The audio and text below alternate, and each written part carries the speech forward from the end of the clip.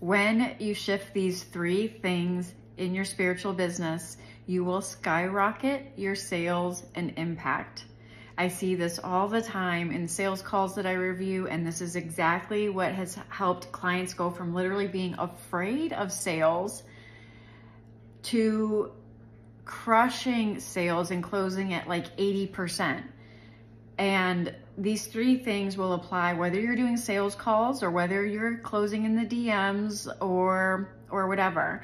Either way, these three things have to be integrated. Okay, so the first one across the board is getting really clear on what you're available for. So all three of these, just as a little, spoiler alert, these are all what I call energetic leaks, okay?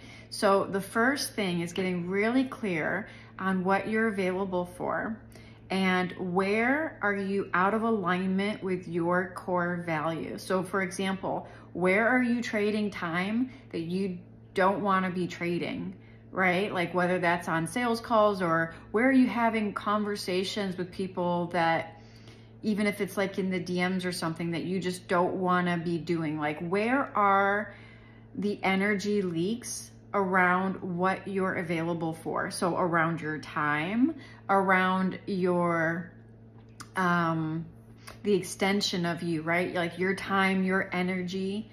Where are you not in alignment? Where are you over giving and under receiving? For example, that's just another example. So we got to get really, really clear on elevating the standards of what you're actually available for. And this can come as, kind of a shock to women, because many oftentimes will realize that they've built their entire business model on something that is not in alignment.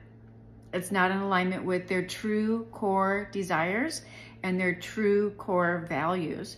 They've built someone else's dream that is not in alignment with their core values. And so that means there needs to be some restructuring. It doesn't mean you have to burn it all down, but it does mean that it has to come into alignment.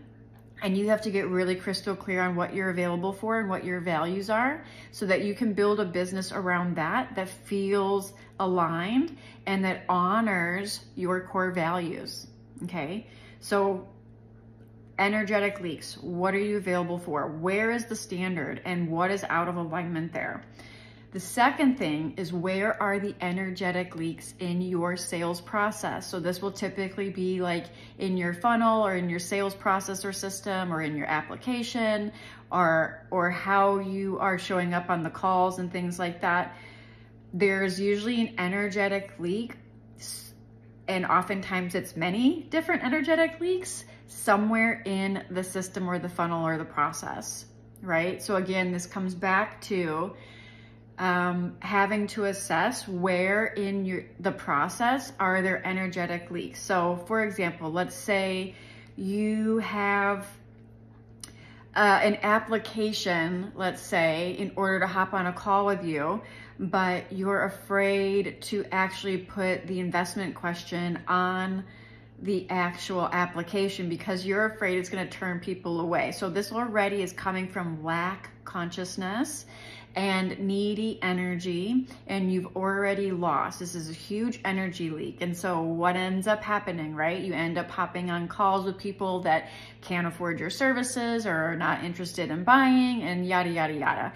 And that's because of weak boundaries around your time and energy, and again, around your values, and coming from this fear-based consciousness instead of fully being in your divine confidence and energy and being really crystal clear on what it is that you're available for.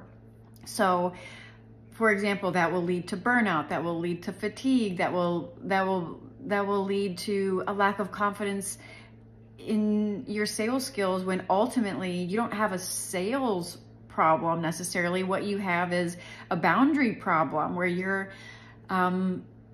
in this scenario, letting people take up space on your calendar that don't deserve your time. You have to get really clear, again, on what you're available for.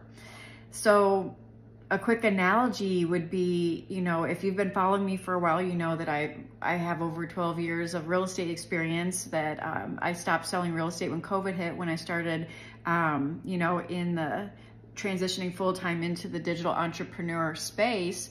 But this would be the equivalent of like letting tenants squat in your rental property, right? That can't pay you and can't afford the rent, but yet you let them stay in your property. So this, your calendar, if you're doing sales calls in this example, for, you know, as an analogy, is like valuable real estate to you, right? Each slot is worth $500, $1,000, $5,000, $10,000. Like, you know, your time is valuable, and every time you let someone take up space on your calendar, it's like letting them, you know, move into your rental property, right? Well, you want to make sure that whoever you're moving into your rental property can pay you, right? And can afford your services. And by you not having healthy vetting questions that set healthy boundaries around your time and your energy, that is a leak. That is an energetic leak, and it's bleeding your boundaries very, very thin, right? It's like allowing just anybody to hop on your calendar and take up time. So that's just one example. Maybe you're doing sales calls, maybe you're not. Maybe you have a sales team. But if this is happening, it's an energetic leak, and it's coming from a scarcity mindset because of the fear of actually putting healthy vetting questions in place that would then hinder and result in a higher caliber on your calendar, which would then result in a higher conversion and boosted, you know, energy around your own sales process and all of that stuff. So it's about really plugging the holes of all the energetic leaks, right? So it's kind of like if you're in this boat and there's like all these little tiny holes in it. You're like, if you have one little hole, it's not as big of an issue. But if you have like all of these little holes, you got to start plugging them. But sometimes if you just have that one little hole, it's a lot harder to realize that you have that energy leak to begin with. And it's often because you're too close to it that you can't see it. And it's often such a fine little refinement, a little click into alignment that would easily go unnoticed for you for a long time, right? Because it's just this one little hole, it's this one little leak. But yet, to, you know, a female entrepreneur in the space, that can add up to tens of thousands, if not hundreds of thousands or millions of dollars, right?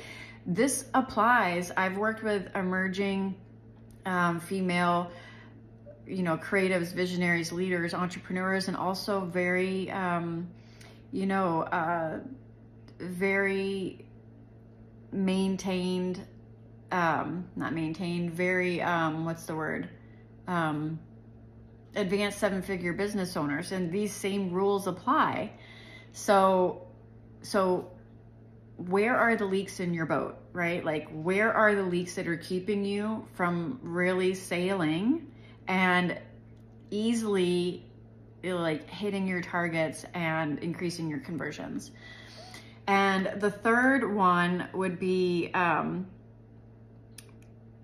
you lack authority or conviction, certainty, and divine confidence, whether it be on your lives, whether it be on your challenges, whether it be in the DMs, whether it be on sales calls, whether it be on some kind of virtual event, whether it be a live event, like whatever the case may be, there is a lack of confidence, certainty, authority, and conviction.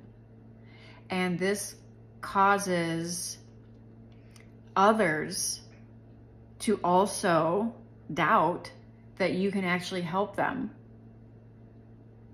So this is an energetic leak. There is a reason that you're not fully in your authority and that you're not fully in your confidence, what I call divine confidence. Divine confidence is unwavering and it's unconditional.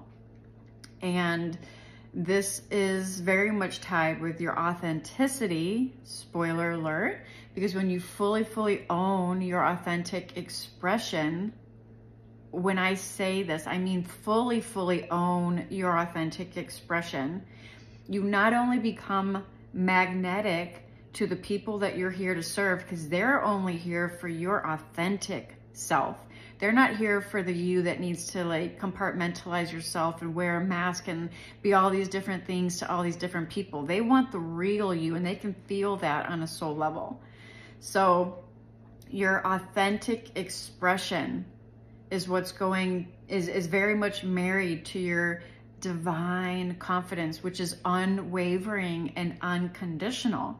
And when you can show up in that energy, then there's no energetic leaks within your energy field that people can feel, right? Like, because they can feel if you are fully owning your energy and the conviction around your offer and things like that. And if you don't have your own level of certainty, conviction, and authority and divine confidence around your offer, then you're not going to attract in clients that do. You're going to attract in a mirror of clients that are reflecting back to you your lack of integrity with what it is that you're offering. And so there's a couple reasons that this might happen. Your offer could be out of alignment. So it might not ultimately be in integrity with what it is you actually want to offer. And so you can't get your energy fully behind it. And so then that means we have to tweak the offer in order to bring the offer into alignment so that you can show up and fully stand in your conviction and your certainty and your authority and your leadership around your offer. If the offer is perfectly in alignment, then oftentimes this could be a fear of receiving. This could be, you know, a fear of being bold in your authentic expression, because doing so may mean people might not like you. And so there's this playing small, or like kind of like dumbing down your message, or being more vanilla with your message, and being a little less polarizing with your message. And so you kind of just blend in with everybody else, and it's kind of boring, right? And so there's many different reasons, but the one thing that's always true about the different energy leaks and where they can occur is that it's often too close to you, because you're in your work you're in your work. It's too close to you to see your blind spots, or it's hiding in your shadow, and it's the shadow is the shadow for a reason, right? It's not in your conscious awareness, right? And so when you get a set of expert eyes and ears on your message and on your offer and in your sales, on your sales process and how you're showing up, and you get an honest, critique and audit of all of the different energy leaks.